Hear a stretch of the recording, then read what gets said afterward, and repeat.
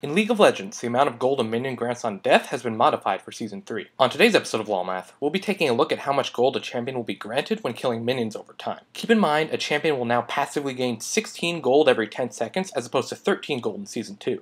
We'll be taking this into account in our examples. There are two new rules that apply to all minions in Season 3. The amount of gold a minion grants will increase every 90 seconds as opposed to 3 minutes in Season 2. The timer for increases will now start when minions spawn as opposed to when the game starts. Now let's take a look at the gold minions grant. A melee minion will now grant 2 less gold at the start of the game. It will have its gold bounty increased by 0.5 every 90 seconds. A caster minion will now grant 1 less gold at the start of the game. It will also have its gold bounty increased by 0.5 every 90 seconds. A siege minion will now grant 13 more gold at the start of the game. It will have its gold bounty increased by 1 every 90 seconds. If we assume a champion is last hitting every minion in a wave 30 seconds after they spawn, taking passive gold generation into account, they will have equal gold in both seasons after the first and second wave. However, after the third wave, they will have 17 additional gold in Season 3. At the 10-minute mark, one will have 146 additional gold if it is Season 3. At the 30-minute mark, one will have 630.5 additional gold in Season 3. Overall, the amount of gold a champion will receive from gold generation and killing minions has slightly increased in Season 3. Also, one should make a greater effort to kill siege minions, as their bounty has greatly increased from Season 2. Make sure to like this video if you enjoyed it, and subscribe if you'd like to be informed whenever I release new videos. Click the annotation on the screen if you'd like to see the previous LoL Math episode. You can also like LoL Math on Facebook at facebook.com/lolmathyoutube and follow me on Twitter at twitter.com/TrampolineTales. Thanks for watching this episode of LoL Math.